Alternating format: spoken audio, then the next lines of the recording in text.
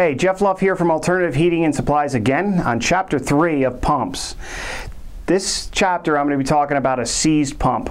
Most of the pumps out there, after the garden's starting to get old, 2, 3, 4, 5 years old, 6 years, 8 years, 10 years, they start to build up goop inside the units and rust and scale and everything else, and it's hard on the pumps.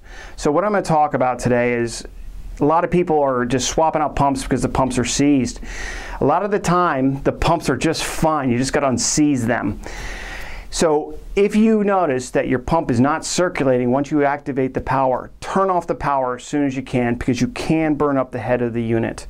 And you don't want to do that, because if it's just a stuck cartridge, you just burned the head on it, so it's no good.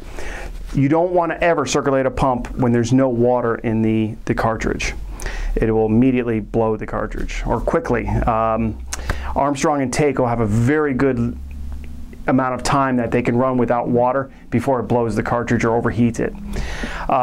And what I'm telling you here is about the same on all the other pumps that I've known to possibly fix or repair these things. Okay, so you're getting ready for the season, and you turn on your furnace and you notice there's no water circulating. Turn off the power to the pump, and what you're going to do is basically there's 4 bolts around the base side of this thing, and I've already pre-prepped this because I'm sure you don't want to see me unscrewing bolts for 5 minutes here.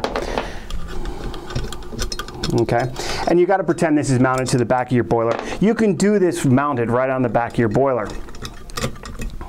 You might get some water flow, so again, turn off the ball valves to stop the water coming out.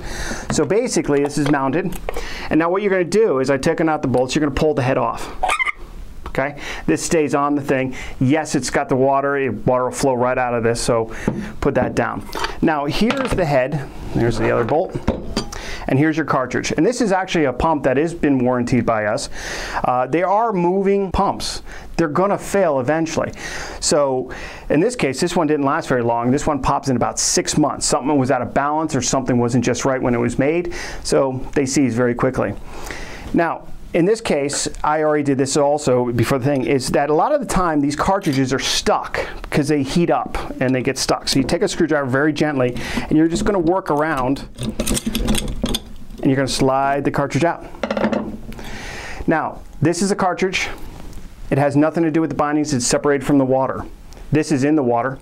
And what happens is the rust and scale build up around the shaft, and it clogs this. Or clogs it, sticks it.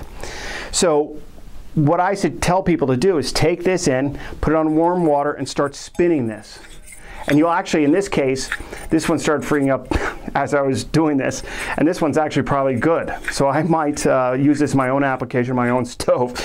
So basically, run it under nice warm water and try to free this up. Now, as you can see, this is spinning really nicely now. When I first started with this, when I first did it, it was barely moving. So the motor didn't have enough energy to spin this up. Now, here's a brand new one. Since these are BF 5Js and 4Js, we only sell the bronze cartridge ones, which will last much longer. Now, as you can see, this one moves a little bit easier than this one. And just so you know, this is a cartridge for 11, this is a cartridge for a 9, so I know they're different. So this one's smoother, but it doesn't mean that the motor doesn't have enough power to get that started up, okay? So this one might even start up again. Now, what I do is I drop it back in, and there's a little piece of steel here to separate it, and your O-ring is right in here. Make sure that's nice and clean.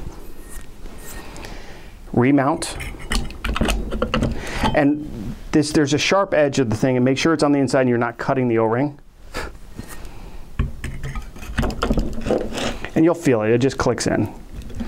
You're gonna turn it back.